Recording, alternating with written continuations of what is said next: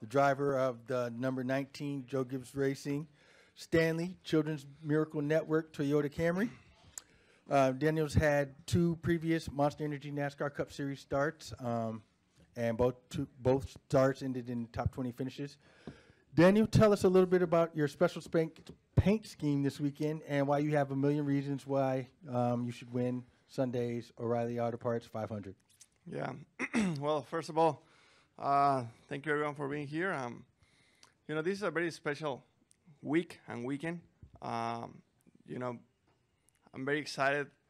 I was very excited yesterday, just as I am on Sundays for the race, just to meet all these kids that helped to inspire this race car that I'm going to be driving this weekend.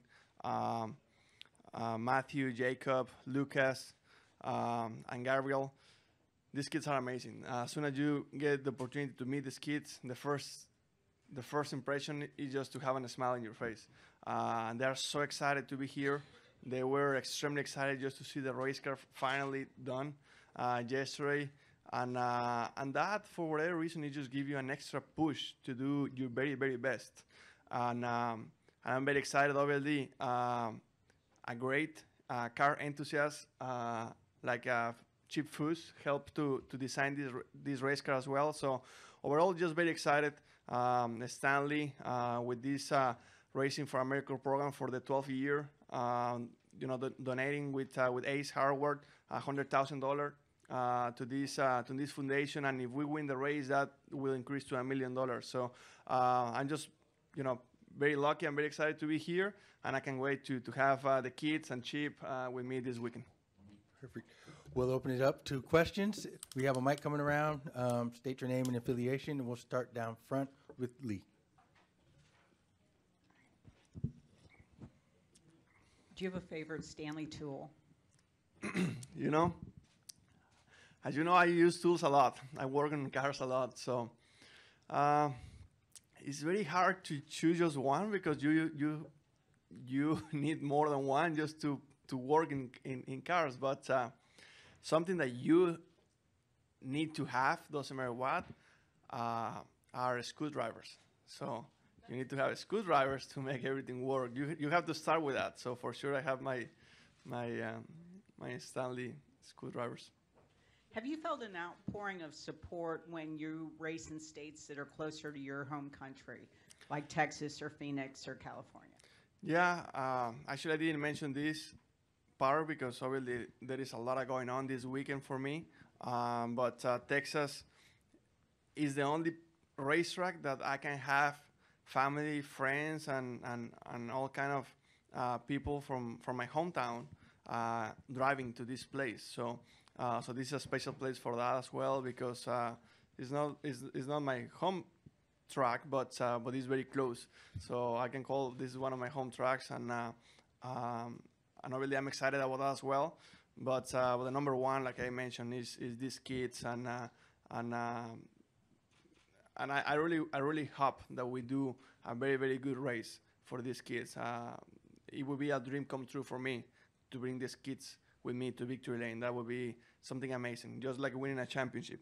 Because when you get the opportunity to meet these kids, it just, like I said, it just bring a big smile to your face, and you can see that excitement that they bring to the car, to the racetrack, and hopefully to victory lane. Come over here to Claire. Claire B. Lang, Sirius XM NASCAR Radio. I interviewed you last night, and I was really moved by how what a big heart you had, and kind of you were pouring it out about the kids. Have you always had a soft spot for kids and for this, or is this something that touched you when you got involved in it and you kind of got into this program? Claire, since I was racing in Mexico, I've been fortunate enough to be part of different teams and sponsors that almost all of them, they have support different foundations. And back when I was racing in Mexico, I remember being part of one of the foundations that help kids as well. And I can see myself being very, very aggressive and very hard on myself in one side, in the racing stuff, but in the other side, when it comes to kids, when it comes to help others and all that kind of things that we that we do beside racing is something I really love to do. I feel like, I'm fortunate enough to be in this position and do what I love to do every weekend. And the least that we can do is to give back and to support others. And for me, to be a small part of this is just a huge deal. I'm sure everyone can see how excited I am, not just for the race, not just for Texas, but as well for all these kids. It's just very cool to hang out with them. These kids, they just, doesn't matter in what mode you are, these kids are gonna bring you a smile to your face. Over to your left, Daniel. Brett McMillan from PRN over here, Daniel. Way to your left. Next week, it couldn't be much different from the way you have it here at Texas when you go to Bristol. What's the biggest challenge for you in running a good lap or running a good race at Bristol? Well, Bristol actually is one of my favorite racetracks because it's very tough and it's very demanding physically and mentally. You don't have a lot of time to rest. But to be very honest with you, I love Bristol and I feel like that's a very, very cool place. I haven't think about Bristol at all. Right now, my main is in Texas and is in doing well today in practice and qualify, tomorrow in practice, and Sunday in the race. James Harris, WSB TV in Atlanta.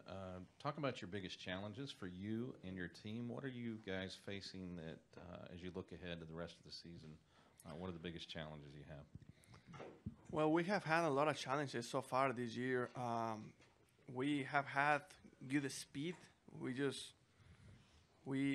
been very inconsistent. We've been very struggling a little bit sometimes, not always, but sometimes to transfer that speed from practice to the race or from qualified to practice. The speed is there. We just have to be able to transfer that speed through the weekend.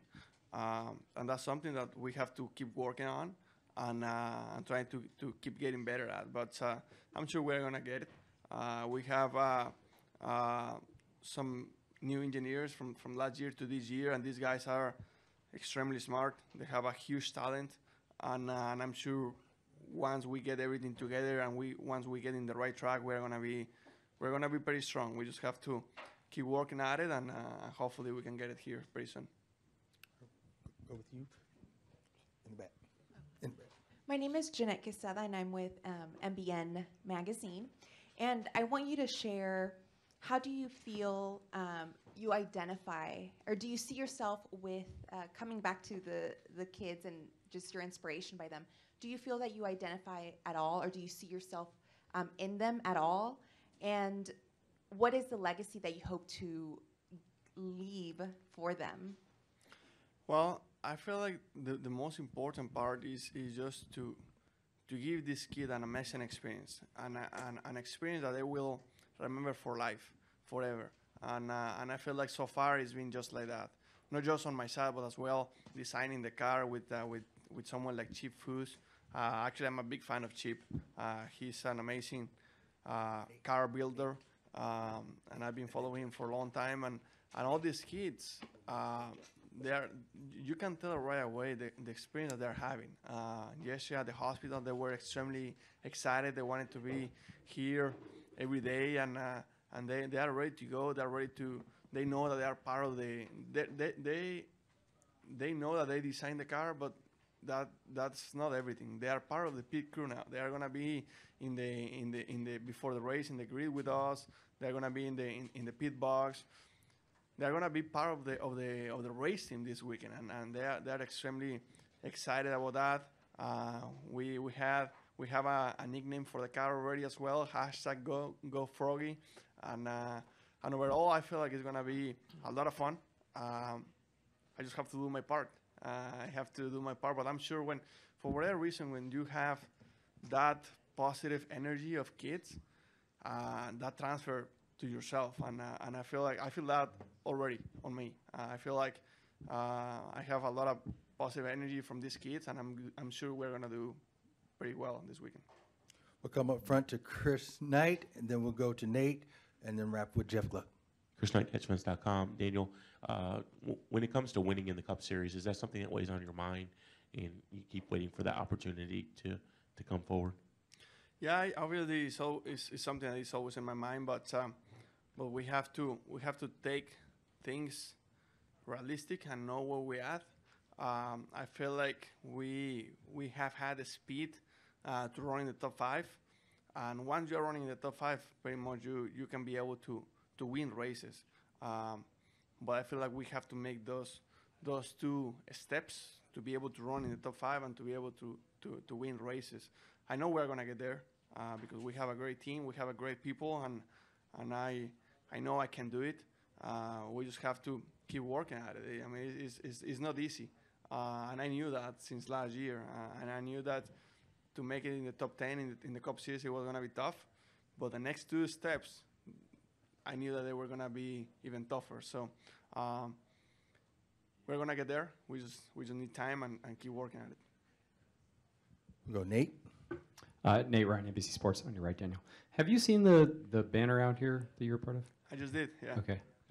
Just wanted to get, 1, what your impressions are of that, and 2, it's New Kids on the Track, which is based on New Kids on the Block, and I'm wondering if you have any idea what the New Kids on the Block are. You know, sometimes I look to myself and I feel like I'm getting old, and I'm glad that Texas Motor Speedway, they keep looking at me as a kid, so I like that. I feel like that's very cool. You know, I've been racing with all those guys in the banner for a long time, since the K&N days. So it's very cool to see all these guys now in the Cup Series, really with myself and racing each other in the highest level of racing. Because I remember back in 2011 and 12, we were racing in the K&N. So it's very cool how things change in the sport and in the young drivers and in the young series. So it's very cool for me to see that kind of pictures or banners, because it just gives you a lot of memories from back in the day. New Kids in the Block?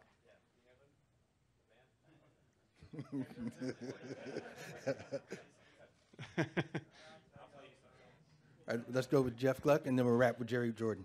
Jeff Gluck from jeffgluck.com. I had a similar question to Nate. I'm over here. So it seems like some of the older guys are jealous of all the attention, because like Kevin Harvick's tweet is blown up next to that banner talking about how the old guys have been doing it. Do you think that they're jealous of all the promotion that the young guys are getting? I think a little bit. Well, you know, that's the way I think is that all the veteran drivers, they are very strong. They have a very strong fan base, and they have obviously a lot of support, and they have pretty much the path already made. And I feel like for young drivers, sometimes we need that extra push to start making that path and to start building that fan base. And it's nothing wrong to have some extra support.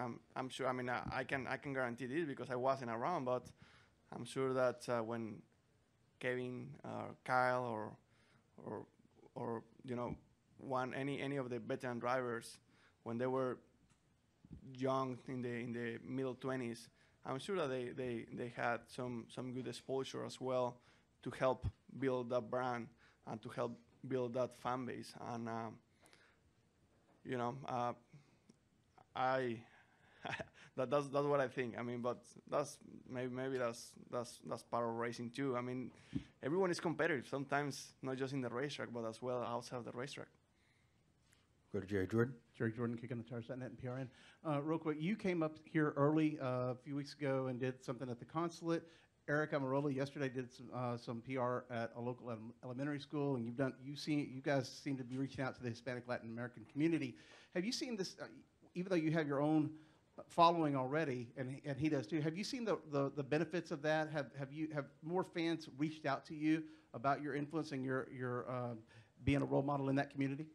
Yeah, for sure. You know, for me, it's very cool. Like you mentioned, just a couple of weeks ago, I was here for with the consul, and it's very cool to meet people, not just from Mexico, but from Latin America, that and this has happened to me actually already several times, that they come to me to tell me that they didn't follow NASCAR a lot. They didn't know a lot about NASCAR, but once they find out that there was one Mexican driver racing in the Cup Series, now they follow the sport, and they follow me. So I think that's something very cool, that people is getting into a sport because they can feel that connection with someone. And actually that has happened to me in the past as well. I remember with boxing, for example, I wasn't following a lot boxing when I didn't see anyone from Mexico, and actually when someone from Mexico is doing well or doing something in next series or fight or whatever, I start to follow a little bit more. I feel like that's just like a natural connection, and I seen that a lot in the last month and a half with the West Coast swing and as well here in Texas. So just feel very proud to be a small part of this, and I'm sure that my team and NASCAR, everyone is doing a very good job trying to let everyone know what we're doing. Well, thank you, Daniel. Good luck this weekend. Thank you, guys.